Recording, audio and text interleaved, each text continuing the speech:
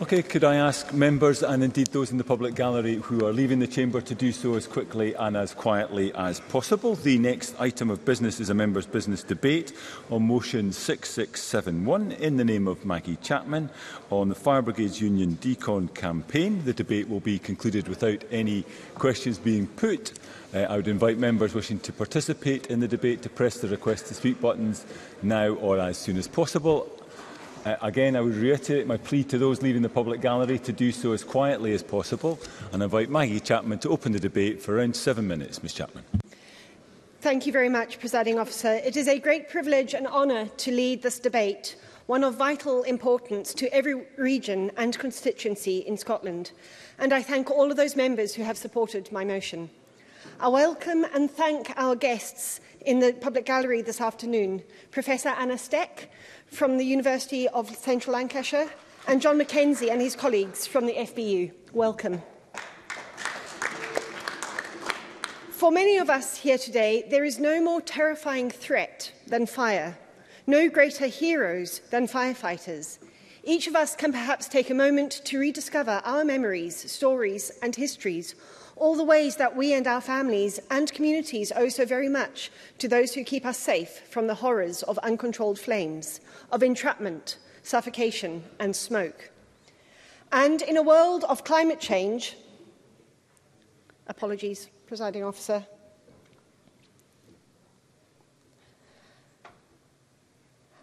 and in a world of climate change, of drought and wildfire, of corporate corner-cutting and official indifference, we need firefighters more than ever before.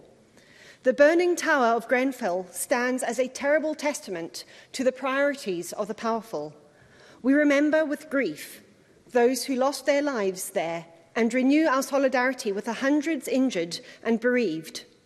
And we know now of another appalling price that was paid for that greed and contempt, with the news that many firefighters who battled that blaze have now been diagnosed with terminal cancer. Grenfell represents a particular horror, but those impacts upon the health of firefighters are neither unique nor unusual. Here in Scotland, Anne's story is typical of the experience of firefighters and their families. Herself a nurse, she writes, and I quote, "My husband George was due to retire from the fire service in June 2017, and we had planned our retirement, intending to travel and enjoy a new freedom. In July 2017, we were to be enjoying an extended holiday on a sunny beach. Instead, we were sitting in the waiting area of our local cancer hospital after he was diagnosed with stage 4 kidney cancer, 6 weeks before he retired. George sadly died in 2020 from cancer, and as many firefighters will tell you, they all know a colleague with a cancer diagnosis or one who has sadly died of cancer, and often at a young age with a young family." I end that quote.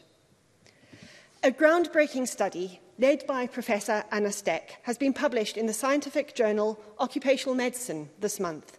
It is entitled Scottish Firefighters' Occupational Cancer and Disease Mortality Rates 2000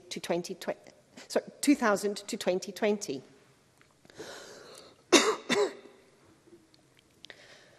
And it reveals the extent, the depth and the scope of the scandal. And we can, with accuracy, call it a scandal, I think, for it has gone unaddressed in the UK by research, law and practice. The study indicates that Scottish firefighters have a higher mortality rate from cancer at younger ages than their counterparts in the general population. Rare cancers are often only diagnosed in firefighters when they have already reached a terminal stage, and prostate cancer, leukemia and cancer of the esophagus, among others, have mortality rates in firefighters which are several times that of the general population. Other diseases, too, are far more likely to kill firefighters than the rest of us, with mortality rates from stroke more than doubled and from heart attacks multiplied by 5. These findings are supported by a 4-part study of firefighters' health risks across the UK and by an assessment by the International Agency for Research on Cancer, part of the World Health Organization, which concluded that firefighting as an occupation was carcinogenic. Both these studies were published last year and align with evidence from many other countries. Yes. Martin Whitfield. I'm very grateful to Maggie Chapman to give way on this point, and I congratulate her on securing this debate. Following the decision by the World Health Organization with regard to the carcinogenic attitude with regard to firefighters, does she agree with me that perhaps we now need to look to this being registered both as an industrial accident and disease so that support can be given to firefighters across the UK? Maggie Chapman. I thank Martin Whitfield for that intervention, and I will come on to some of the requests of the FBU's campaign, but I think that would be a very interesting avenue to explore, and I'd happily talk to him further about that after this debate. Firefighters in the UK have waited far too long for the protections which are standard practice elsewhere. Many, as we know, have died waiting. We in Scotland now have the opportunity to change this, to bring justice, care, humanity and respect to the firefighters to whom we owe so very much. That is why I am calling upon the Scottish Government to make 4 vital commitments today. The first, very simply, is for regular annual health screening for firefighters, both during their period of service and afterwards into retirement. We know the importance of preventative health and the crucial difference made by early diagnosis. Let's give our firefighters and the medics who care for them the best possible chance of avoiding the worst. The second commitment, which I and the FBU are seeking, is that occupational information be included in health and similar records, including on death certificates. Again and again, in this chamber and in our committee rooms, we reiterate the vital importance of data, of accurate information to inform policy and practice. Where patients are or have been firefighters, that fact matters. It needs to be known and recorded. The third reform that firefighters need is for a just and fair compensation scheme, and this maybe relates to the point that Martin Whitfield was making. Many jurisdictions, including Australia, Canada, Poland and nearly all US states, have presumptive legislation for firefighters, laws that recognise their enhanced risk and the realities of long-term and repeated exposure. We can learn from best practice across the world to develop a Scottish model, filling that shameful gap in our justice and protection. And finally, I'm asking for a budget to support the practical work that needs to be done on the ground in fire stations across Scotland. We need to ensure, as a matter of urgency, that stations have the resources, the facilities, the training and the systems to minimise contamination and to maximise health. It is a substantial task, but an achievable one. And the FBU is ready and willing to work with the Scottish Fire and Rescue Service, with the Scottish Government and with us as MSPs to make it happen in every constituency.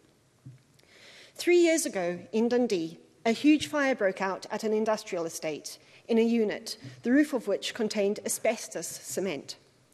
It is too early to know whether those burning fibres in the air have affected the health of the brave local firefighters who put out the blaze. What we do know is that firefighters across Scotland, day in and day out, bear the risks of significant and life-threatening disease. Far too long, those risks to firefighters in the UK have been higher, much higher than they need to be. Our firefighters put their lives on the line every day for us, for the safety of our homes and the well-being of our pets and our communities. They are the ones we trust to come into our homes. They are the public servants that command the highest levels of public support and respect. It is time for us in Scotland to take a lead, to recognise and respect our heroes, to support and enable the Fire Brigades Union's vital campaign. I hope the Minister will agree to meet with the FBU and me to discuss how best we can do that, because it is definitely time to act. Thank you. Thank you very much, Ms Chapman. Understandably, there's a lot of interest among colleagues to participate in the debate. We started late and afternoon business will resume at 2 p.m, so I'm going to have to ask colleagues to stick to their speaking time allocations. And with that, I ask Joe Fitzpatrick to be followed by Russell Finlay. Up to 4 minutes, Mr Fitzpatrick. Thank you, Presiding Officer, and thank you also to Maggie Chapman for securing this important debate. I want to begin by joining colleagues to come, I'm sure, across the chamber by placing my gratitude on the record to all fire and rescue officers and indeed to all emergency service workers who keep us all safe on a daily basis. Presiding Officer, that collective gratitude is, however, worthless if we do not heed the warnings of Professor Anastek, whose groundbreaking research has informed the Fire Brigade Union's DECON campaign.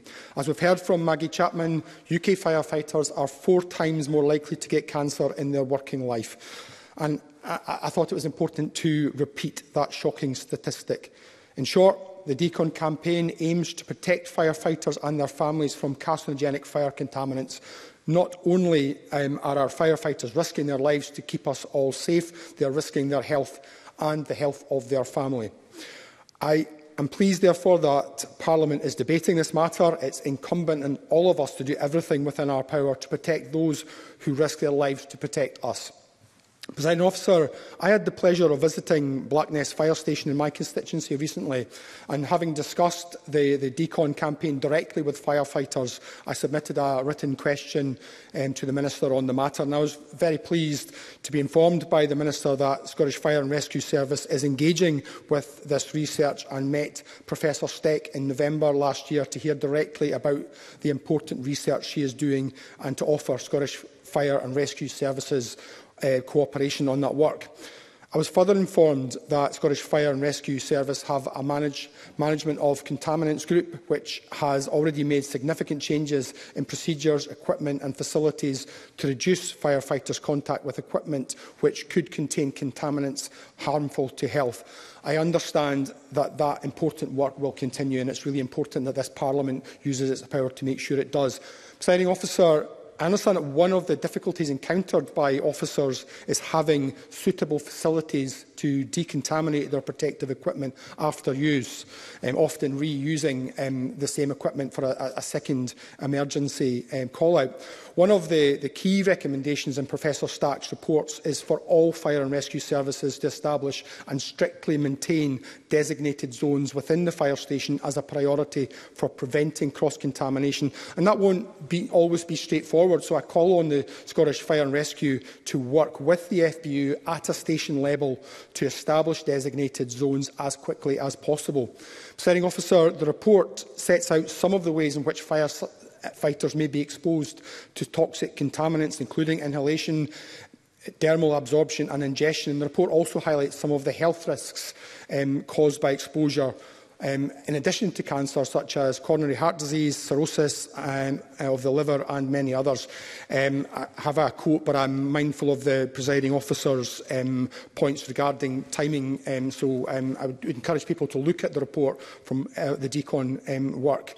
But, presiding officer, I want to conclude by thanking Maggie Chapman once again for securing this important debate on this matter, which has allowed members across the chamber to highlight the risks experienced by firefighters every day. I'd also like to thank the Fire Brigades Union and Professor Anna Steck and her team in the University of Central Lancashire. And finally, I want to thank all our fire and rescue officers once more for keeping us all safe. I hope that the Scottish Government can work with Scottish Fire and Rescue and the FBU to ensure that all of the key recommendations of the report are implemented and implemented as soon as possible. Thank you, Presiding Officer. Thank you very much, Mr Fitzpatrick, not least for your exemplary timekeeping, setting a good example. Russell Finlay to be followed by Polly McNeill. Up to 4 minutes, Mr Finlay. Thank you. I begin by informing the Chamber that I have a commitment to attend an event at Glasgow Airport this afternoon, which means I'm unable to stay for the duration of Maggie Chapman's important debate. I mean her no disrespect, and I'm grateful to you, Deputy Presiding Officer, for agreeing to my request to leave after today's opening speeches. The issues raised today are extremely serious. The University of Central Lancashire study commissioned by the FBU and referred to in Maggie Chapman's motion is shocking. Professor Stack and her team found deeply concerning cancer rates amongst firefighters. This follows last year's WHO designation of firefighting as a carcinogenic occupation. I know that others will talk in detail about these findings. I turn to the two most significant recent publications from or about the SFRS. The first is the Scottish Government's Fire and Rescue Framework for Scotland, which was published 10 months ago. It contains 7 strategic priorities, number 6 of which is the category of people. There are references to fair work and pay, equal opportunities, new skills and being representative of society. all important stuff, no doubt. Yet in 37 pages there are just 2 paragraphs about health, well-being and safety, and not a single mention of contaminants. The other report is the Scottish Fire and Rescue Service Annual Performance Review, which was published 4 months ago. It lists 10 priorities, number 10 of which is people. This comprises almost 5 pages talking about diversity, inclusion and other matters. There is a page about physical well-being, mostly in the context of physical fitness. Again, this is all very important, but the entire 48-page report contains just 2 sentences on contaminants, and I quote, "We continue to strengthen our approach to health and medical surveillance and considering a range of options to ensure we deliver health assessments in accordance with our statutory requirements." This really doesn't tell us much, and I don't know what the firefighters here and elsewhere would make of it. 2 official reports, 85 glossy and expensive pages, yet only the most fleeting mention of contaminants. Contaminants that are likely to be the cause of high cancer rates and premature deaths. I don't doubt for a moment the commitment of senior officers towards their people. Few organisations have such an admirable esprit de corps. I saw this firsthand on a recent visit to Paisley Fire Station, but I'm left questioning why this corporate output shies away from this important issue. The bottom line, Deputy Presiding Officer, is money. Specifically, it's about financial choices made by government. More specifically, it's about choices made by SNP ministers in Edinburgh about how money is spent. Many fire stations are old, lack basic facilities and are in a state of serious disrepair. It's beyond question that the Scottish Fire and Rescue Service has been starved of cash year after year after year. And you don't have to take my word for it. Interim Chief Officer Ross Haggart has confirmed to Parliament's Criminal Justice Committee that he needs £500 million just to bring infrastructure up to a decent standard. That's £500 million. Deputy Presiding Officer, in closing, I commend Maggie Chapman's motion, and I also back her specific calls for action on this very important subject. Thank you. Thank you very much indeed, Mr Finlay. I now call Polly McNeill to be followed by Bill Kidd. Up to 4 minutes, Ms McNeill. I thank Maggie Chapman sincerely and also for a superb speech this afternoon. I was delighted to host the presentation of this report with her late last year. According to Action on Asbestos, a firefighter is 2.5 times more likely to develop mesothelioma, a type of lung cancer. And mesothelioma is invariably a fatal cancer that results from exposure to asbestos fibres. It causes horrific suffering and loss not only to those affected, but also their family and friends who have witnessed someone close to them suffer and die. Asbestosis-related illnesses are not the only risk that firefighters face, as you've heard, as a result of their occupation. Firefighters are 4 times more likely to get cancer, sometimes up to 15 years earlier than the average working person. This has been directly linked to toxic contaminants released during fires, and it is unacceptable that this actual fact of the matter continues to go unaddressed any longer. As you've heard from other speakers, the World Health Organization declared occupational exposure experienced by firefighters as a carcinogenic, preventable cause of human cancer.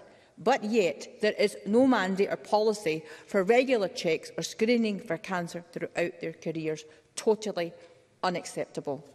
But it's not an issue confined to Scotland. We've heard recently that a dozen firefighters who tackled the blaze at the Grenfell Tower in June 2017 have since been diagnosed with terminal cancer. So there's no doubt that firefighters are exposed to health and life-threatening contaminants as a result of their occupation. There have been a number of studies that focus on the risks and dangers associated with contaminated personal protective equipment and workplaces. And a large focus was placed on the bringing of contaminants back to the stations on clothing, PPE and vehicles. And these studies have shown that there is a preventable high risk of exposure to carcinogenic and toxic substances in fire stations. But as we've heard in the presentation, firefighters working in rural parts of Scotland have expressed fear that they are in increased risk of cancer because so many of our rural stations are without running water. And their inability to shower quickly after returning from fires means that they cannot properly clean cancer-causing chemicals released during fires on their clothes and skin. I'm sure the Minister will address this question, because our report last year stated that 11 Scottish fire stations in remote countryside areas had inadequate facilities, a matter I know that the FBU have repeatedly raised. Professor Steck's study and research commissioned by the FBU now absolutely confirms what firefighters and their representatives in Scotland have been advocating for years. Unfortunately, firefighting causes cancer.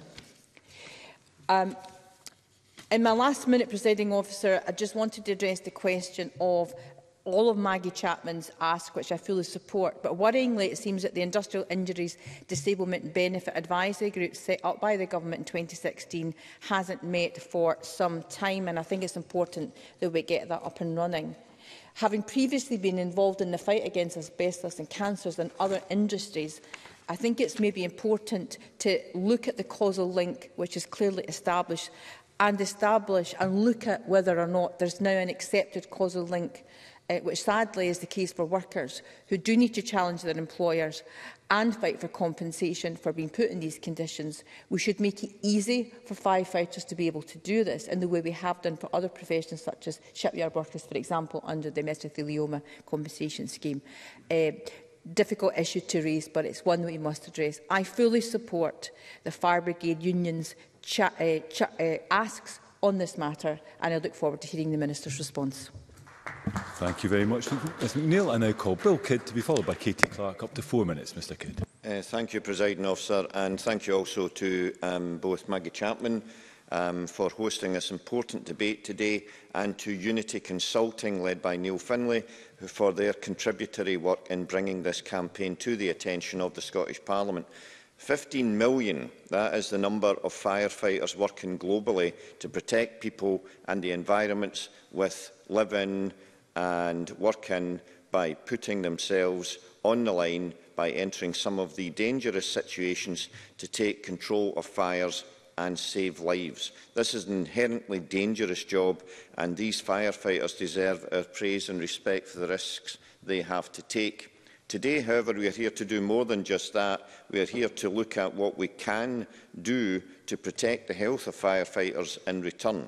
The Fire Brigades Union's DECON campaign outlines practical steps that can be taken to promote the health of firefighters.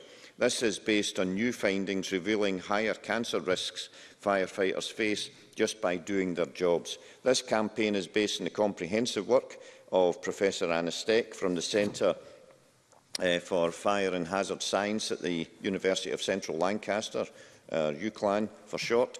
The FBU has been working with UCLAN for 3 years to understand the link between fire exposure and cancer. Together, they have now evidenced that firefighters are 4 times more likely to get cancer than the average working person.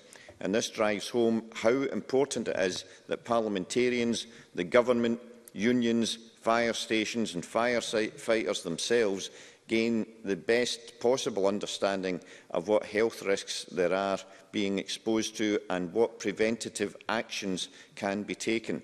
The FBU General Secretary made a strong statement to this effect, saying that the report delivers clear and authoritative guidance to fire and rescue services across the UK about the measures they can take to minimise firefighters' exposure to contaminants.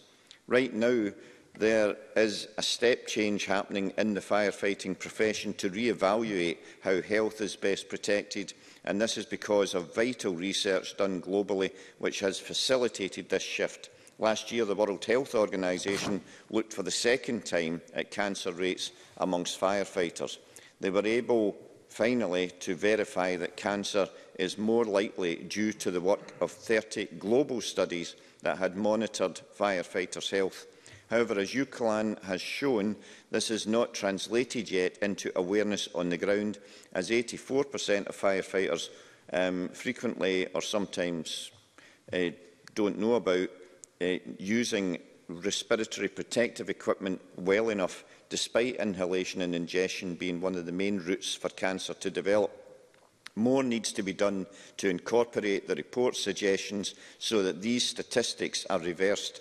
Facilities must also be in place on-site for cleaning and decontamination. Finally, I would like to close by highlighting some parallel work in the welding sectors to address the issue of inhalation and ingestion of carcinogenic contaminants. John Brown at the GMB-based BAE Systems on the Clyde have launched the Breathe Easy campaign to address the impact of heavy metal welding fumes on members and their families. And I think there's a potential for collaboration across sectors with similar cancer risks on how we can encourage preventative measures to be adopted so that there is more uptake in workers following protective procedures and that there is significant and sufficient provision for these measures from employers and government in the first place. Thank you very much. Thank you very much, Mr Kidd. I now call Katie Clark to be followed by Jamie Green. Up to 4 minutes, Ms Clark. Thank you, Presiding Officer, and I congratulate Maggie Chapman on securing this debate and thank the Fire Brigade Union for all the work that they're doing on this issue. The exposure of firefighters to toxins during the course of their employment is creating a health crisis. There are currently 357 fire stations in Scotland, and the FBU estimate that over 100 lack sufficient showering or toilet facilities. This figure was confirmed by Interim Chief Officer Ross Haggart when I questioned him at the Criminal Justice Committee recently. He also confirmed that around 1 in 4 fire stations in this country lack basic bathroom facilities, and some stations do not have a running water supply. In total, 220 are in poor or bad condition. 150 do not have showering facilities. 100 lack drying facilities, and 11 have no water supply at all. The FBU also claim a number of stations are held together by internal scaffolding. The Fire and Rescue Service have also cancelled a multi-million-pound contract for a new command and control system due to financial pressures. And Mr Haggart estimated that £138 million was needed just to address these essential health and safety issues which are being highlighted. He also said there was a further £630 million backlog on the fire services capital budget. So these issues are nothing to do with budgetary issues this year. These issues are nothing to do with whatever settlement may be coming for Westminster.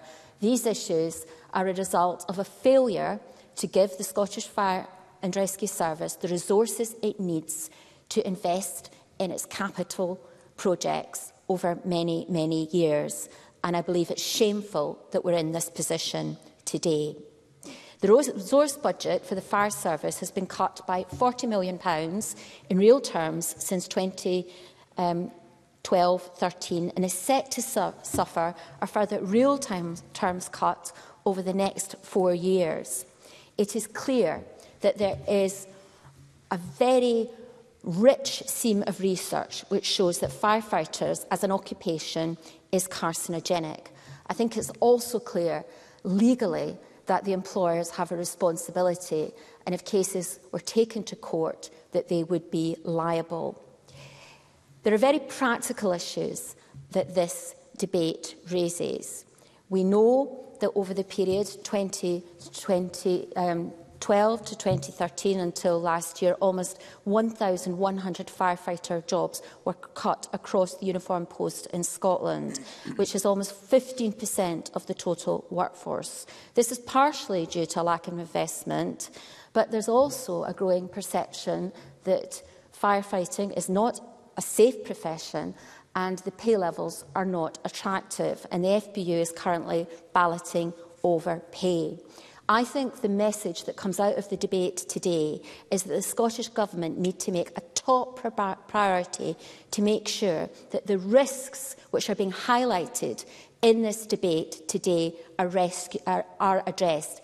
They have a legal responsibility to act, as the Scottish Fire and Rescue Service have a responsibility to put into place a safe system of work for the people they employ. Frankly, this situation isn't good enough. Firefighters deserve better. Thank you, Ms Clark. I now call Jamie Green to be followed by Richard Leonard. Up to 4 minutes, Mr Green. Thank you. I'm not sure how I'm going to do this ahead of Richard Leonard. I know he's going to give a stomping speech on behalf of Scotland's firefighters, but I'll do my best, Presiding Officer. I want to thank Maggie Chapman for raising this issue in the Chamber today. It's a really important debate. It's an issue I've raised both in the Chamber and the Criminal Justice Committee on a number of occasions. We shouldn't be having this debate in members' business from opposition or backbenchers. We should be having it from the government's benches, because what's happened to Scotland's firefighters over the last 16 years is shameful, and it's a mark of shame on the government. And I mean that as no disrespect to the Minister on the front bench, because I know she's new to the role and new to the Parliament, but this is a long time coming, this debate, and it's absolutely right that we get it on the record here today. The briefing from the FBU, I think, made it starkly clear, and there's not much I can add to the statistics we've already heard in today's debate from some of the excellent speeches that I've heard already. But they've made some very clear asks, and those were reiterated by Ms Chapman at the beginning of the debate today. The introduction of legislation so that firefighters have a clear route to compensation. Now, I know I've worked on legislation around compensation in this Parliament before. I know it's difficult, I know it's complicated, but it's not impossible. And that's something I want the Government to reflect on.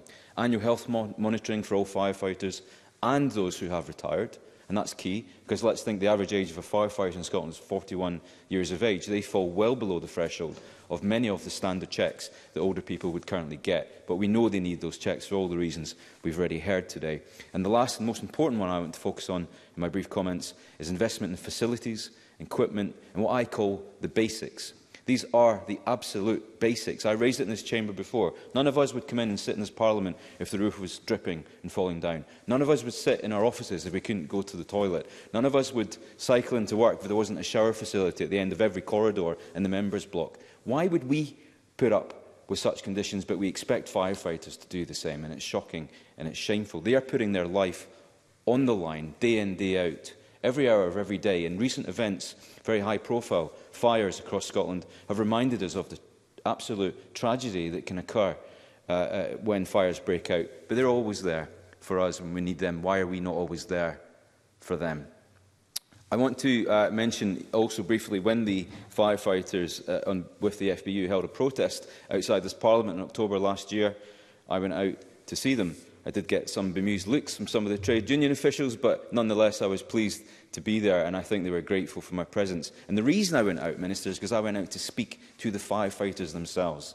It's all very well hypothecating over academic studies. Let's go and talk to them one-to-one. And they told me what it's like on the ground. They're really proud of the work they do.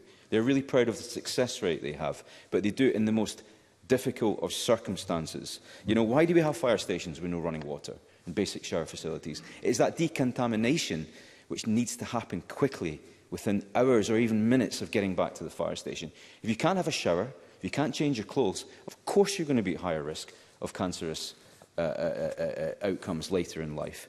We know that. The health experts tell us that. The academics tell us that. If we know all that, why can't a firefighter do the most basic thing when they get home and have a shower? We all do it, so why can't they? And the government needs to think about that.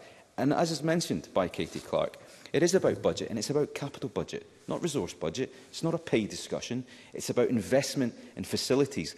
There's £500 million backlog. Now, I know the Minister doesn't have £500 million up her sleeve to fix that, but this has been happening for 16 years, this chronic underinvestment. And the Minister must reflect on that. And the Government must not just apologise, but realise what it's going to do to make difference. I'm not expecting to pull rabbits out of hats to find that kind of money, but it's going to have to come up with a plan on how they're going to invest in basic facilities so that we reduce the risks. I simply want to close on this, because I could talk about this all day, because it's a really important issue, but every one of us in this chamber owes it to Scotland's firefighters to protect them as much as possible. It is simply not happening. We are playing catch-up with our emergency services. This Government must and should do better.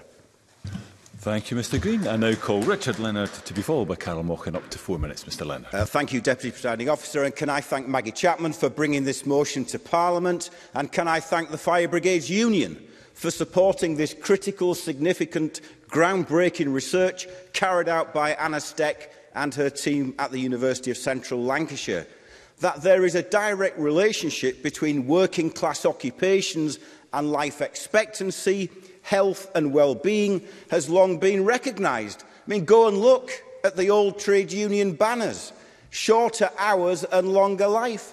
Out of darkness into light. The hope of Labour is the welfare of all. A reminder that the trade union movement from its very inception has always organised and campaigned for its members, and not just to mitigate the effects of the system, but to fundamentally change the system. So what comes in this report should not surprise us, but it should nonetheless shock us all, and it should shame the government into action. The findings are stark. Scottish firefighters, compared with the general population, are almost twice as likely to die from urinary cancers, 2.5 times more likely to die from cancer of the esophagus, more than 3 times as likely to die from acute myeloid leukemia, and nearly 4 times more likely to die from cancer of the prostate. So let us be clear, this high prevalence and high mortality rate of cancer is caused by occupational exposure, which is why it strikes not only the older but the younger firefighter too. Only last week, the Daily Mirror revealed that just 5 years on from the Grenfell Tower fire, 12 of the heroic firefighters who saved so many lives there themselves are now suffering from rare terminal cancers. Some are aged only in their 40s. And yet as recently as March 2021, the Industrial Injuries Advisory Council ruled against recognising cancer as a prescribed disease for firefighters, citing, I quote, insufficient evidence. Well, now we have the irrefutable evidence. Now we have this new data. So not to right this wrong would not only be an abdication of duty, it would be a negation of the truth, and it would be justice denied. So the action we need from the SNP Green government is this: resources for our fire and rescue service for preventative screening and monitoring of firefighters, irrespective of age. Second, the routine monitoring of firefighters exposed to toxic fire effluents after attending incidents. 3, we need properly resourced and active joint health and safety committees. But we also need facility time for training on the FBU DECON programme as part of that preventative health approach.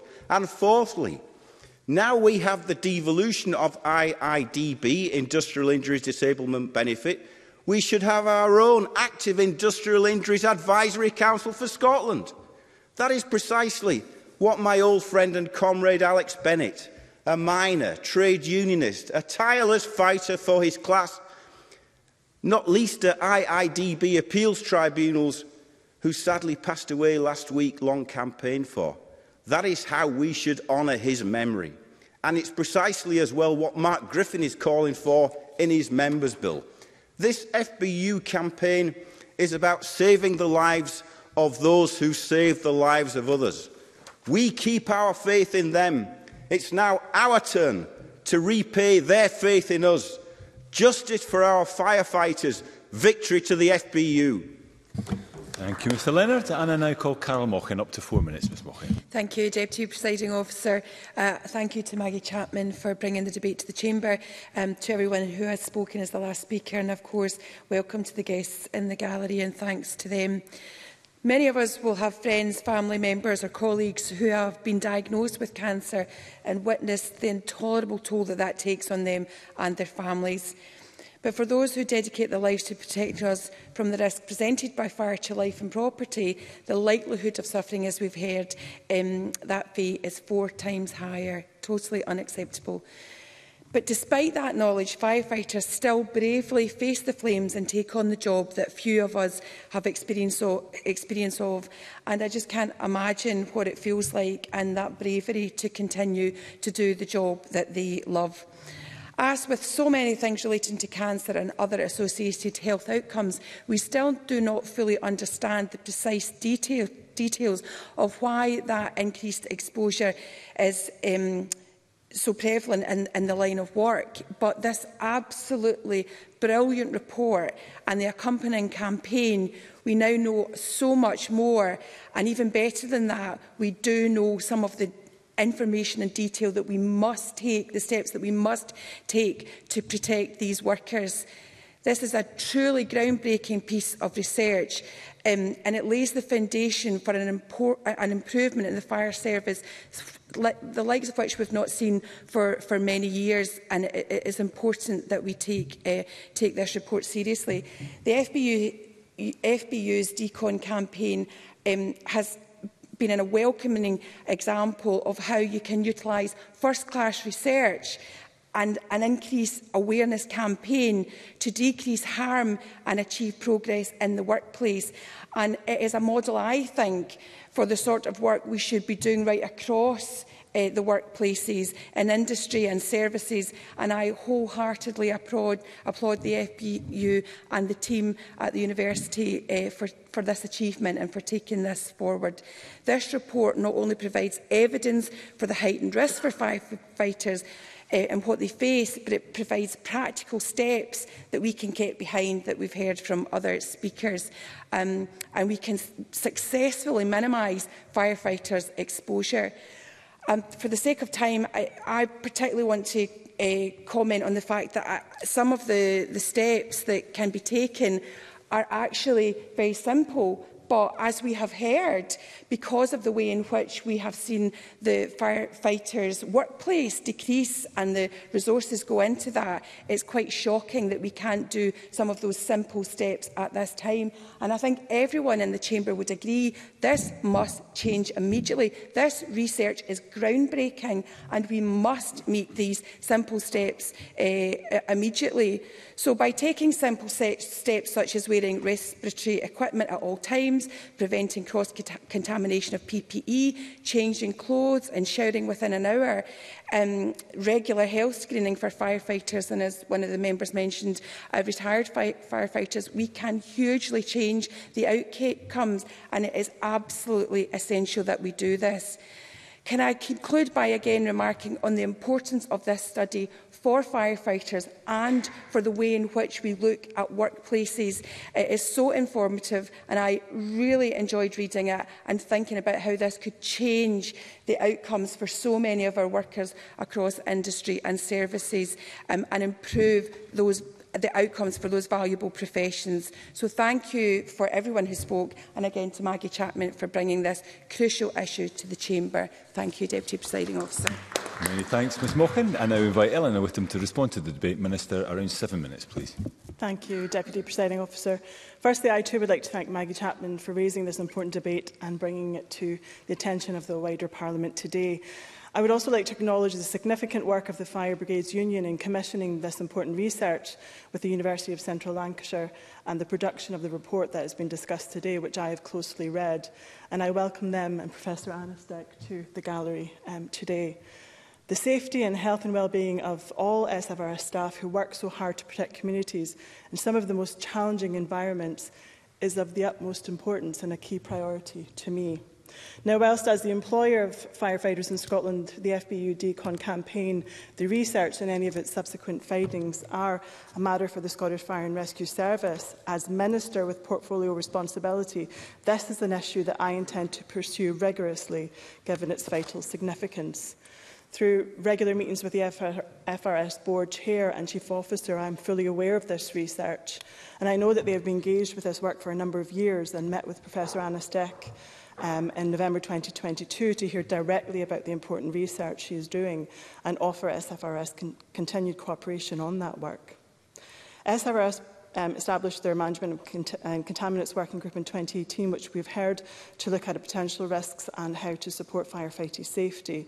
The group does include representation from the FBU and has links to external specialists and is supported at the highest levels of SRS staff. The purpose of the working group is to look at technical, procedural and cultural solutions to mitigate the risks of personnel and any others who may be affected by the actions of SRS personnel being exposed to contaminants. Katie Clark. To the Minister, and I'm very aware that she's quite new to the role, this is a massive challenge that she's been presented with. But would she accept that, in particular, some of the research that's coming forward makes it clear that the Scottish Fire and Rescue Service have significant legal liabilities and that there will be a need for significant capital expenditure, and that puts this into a priority category for attention? And is that something that she will try to address? Minister, I can give you the time back. Yeah, just to assure Katie Clark that I did say this is something that I intend to pursue rigorously for the reasons that she has outlined. You know, it's not that long ago that a soot-stained tunic was inextricably linked to the courage and the dedication of our firefighters, whilst now we absolutely know that this soot, along with the aerosol vapours, signify harmful contaminants. The SFRS have already made significant practical changes in procedures, equipment and facilities to reduce firefighter contact with equipment which could contain contaminants harmful to health. And this important work is going to continue. Presiding Officer, many years ago, probably about 15 years ago, I was on call in a communal refuge in Ayrshire when we had a fire. And I will be forever indebted to the firefighters that came out that day and their dedication to ensuring all the women and children were safe.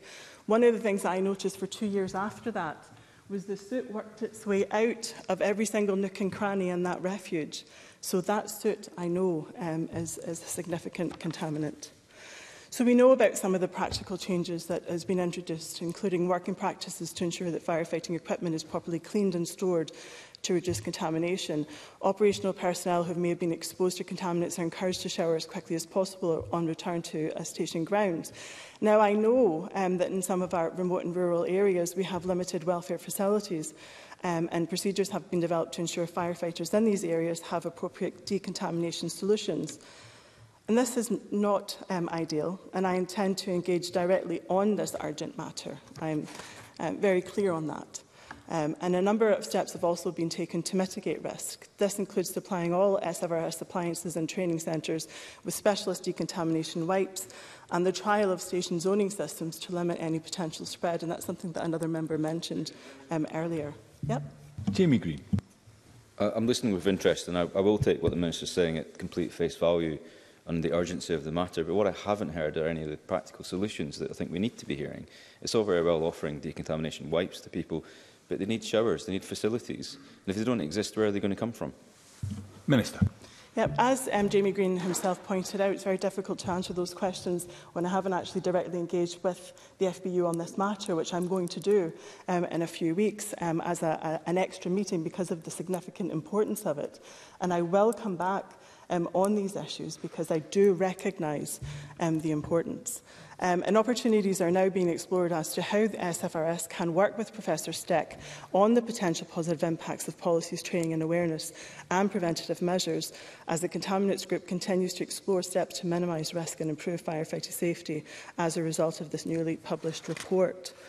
And as part of the wider commitment to the welfare of SFRS staff, they have developed a dedicated cancer awareness and prevention area in their internal iHub. And I think that this is important given that some of the types of cancers we're talking about in some age groups is actually, more than just 1.5% or 5%. It's actually significantly higher than that. SFRS have also implemented enhanced cancer-focused screening questions and discussions during routine medical assessments, for example, skin checks, testicular and breast self-checks, and have introduced a data collection process to record, monitor and report on cancer diagnosis, which includes details of the type of cancer, age, gender, role, duty system, work and home location. Given the recent research highlighting a potential increase in the rate of heart attacks and strokes, I'm keen to explore this further, and I will engage with the FBU on their asks surrounding annual health monitoring. I think that that's really important. In February 2022, the service also signed the Dying for Work Charter to show continued commitment to the welfare of their staff by protecting rights at work of those facing a serious or terminal illness. It is important that they can choose the path that's right for them and their families without having the additional worry of financial uncertainty. And we will continue to carefully consider any specific proposals from the FBU on the potential for any new legislation surrounding compensation and protection. However, certain aspects of the health and safety legislation are reserved, and specific proposals would be required so that they can be assessed against legislative competence. But I am clear that I will work with the United Kingdom Government on that should we get to that position. And my officials will also continue to investigate the current status of occupation recording, and we will look at options and procedures to see if the proposed changes are feasible.